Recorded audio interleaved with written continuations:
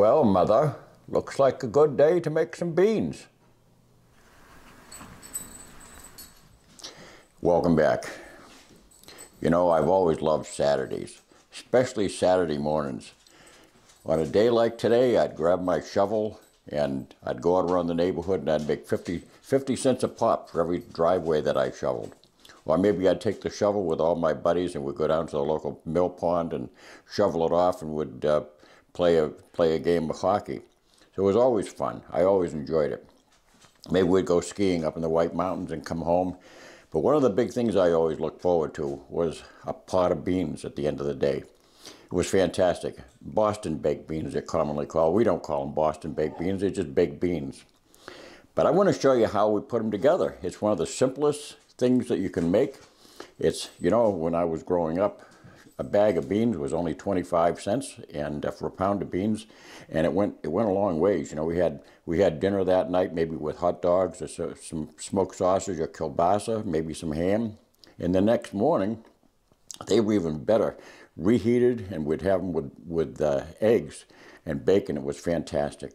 So let's step over to the counter here and I'll show you how to make some Boston baked beans. Now, making baked beans in New England is a tradition that goes back to colonial days. You know, sailors would bring back molasses from the Caribbean, and we had plenty of salt pork left over, and onions, and brown sugar was another commodity that was brought back from the Caribbean. So all these things made for a good meal, and it was cheap and easy to make, even if it was an open hearth. So all we have here is some molasses. You got to have some good molasses. We always liked Grandma's molasses. It was always good. It has just the right combination of tartness and sweetness. You can use either light brown sugar or dark brown. It doesn't make any difference. It's going to be pretty dark anyway with the molasses in it. And we've got a fist-size onion there, Coleman's dry mustard, and some salt. We got some salt pork, and unfortunately, I don't know why they do this. They predetermine what we're supposed to be doing with the salt pork, but it's so common now. When you get the salt pork, it comes all sliced up. To me, it's a sacrilege because we have no use whatsoever for salt pork like that. Normally, we get a square of salt pork, about 4 inches square. You know, good 3/4 of a pound or so, half pound, and we score it from the fat side down. We score it about every 3/4 of an inch in both directions down to you don't cut through the rind. You just leave it scored. And that will go down on top of the beans before you're done. So what we've got in here, and I'm going to post the recipe, but we're going to take this onion, we're going to coarsely chop it up, and we'll have a half a cup of Grandma's dark molasses. We've got 6 tablespoons of brown sugar. That's 6 tablespoons. Each one of them is packed. That's the way you always measure brown sugar. I've got 1 pound of dried, these are pea beans. They could be soldier beans or navy beans. They're all pretty much the same. If you can use also yellow eye beans, yellow eye beans or kidney beans, anything like that, but they're going to take a lot longer to cook, and I'd raise the temperature too. I'll talk about that. And you need to have a bean pot. Now, if these have gotten expensive. We've had this bean pot now since we've been married over 50 years, and that's seen an awful lot of service over the years. And like a lot of New England kitchens, we've got three more. In fact, I think we've given away 3 over the years. But that way there, you know, you can fill up your oven with these if you want to have a gang over, and you can make several pots of beans. So that's about it. We're going to put it all together. The first thing we need to do is parboil these beans. Now, these beans have been sitting in water overnight, and that helps soften them up. You know, they're like rocks. And speaking of rocks, the very first thing that you do the night before is you go through those beans and make sure you pick out any. There could be stones in. Years ago it was more common to find a pebble or two, and you don't see that quite so often anymore. I guess their automation probably finds it. But Have those ready in the morning. We're going to throw those into a pot and bring them to a boil, and we're going to boil them for about 20 minutes or so. As you can see, we've got them in a pot of water, and we're going to be bringing these up to a boil. That soaking overnight has allowed some of these husks to start loosening up, and they're already softening up quite a bit. So we'll let that boil, and once it comes to a boil, we'll give it 20 minutes. Now when it starts frothing up like this and boiling hard, turn the temperature down. All you want to do is just gently simmer them for 20 minutes.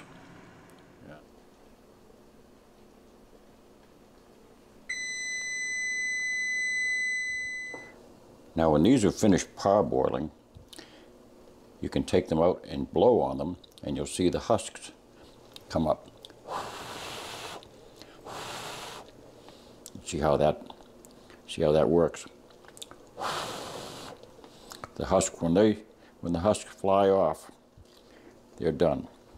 Turn the heat off.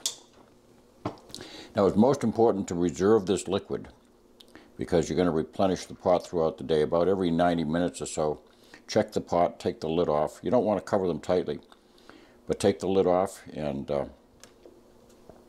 if they start to dry up, add some of that reserve liquid. Now today we're making traditional Boston baked beans with just the grandma's molasses, but some people substitute maple syrup, and sometimes the entire amount of molasses is substituted with maple syrup, or maybe they divide it into a proportion that they found that they like. But this is the maple syrup that I gathered last year from trees on our property and boiled down. So we've got some grade A medium amber, but we're not going to be adding that today. And I had to truss up this pork, which was so ridiculously sliced into. You know, if we're going to slice it, we'll slice our own. Thank you very much. I don't like to have my salt pork prepared ahead of me. So now I've got 2 teaspoons of Coleman's dry mustard and 1 teaspoon of salt. I've got my ½ cup of grandma's molasses. Other brands of molasses would do too. We've used Brer Rabbit, but like I say, that to me that has just the right tanginess. We've got 6 packed tablespoons of brown sugar. Light or dark is fine. And I've got that fist size onion all chopped up coarsely, and it's all going to pretty much disappear during the baking process. So that's it. Now we're going to add our beans, and as I said, we're not going to discard that liquid. So we'll use a strainer and get them out.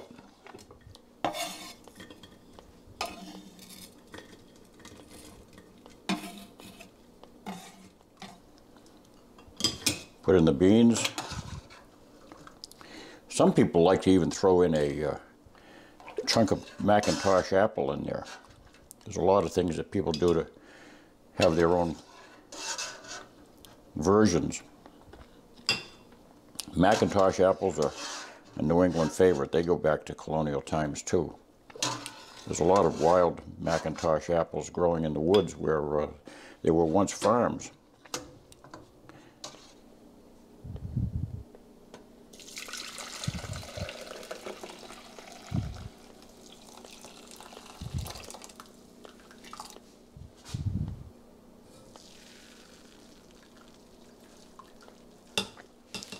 So now we add the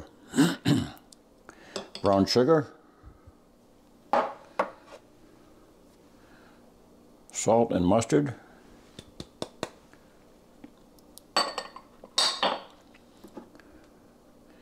pour in the molasses.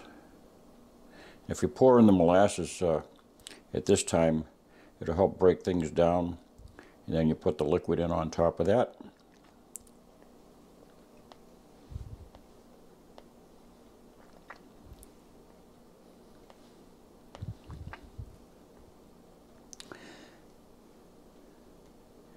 It's a good idea to have the molasses warmed up if you have it in a cold pantry, because there's nothing worse than pouring slow cold molasses.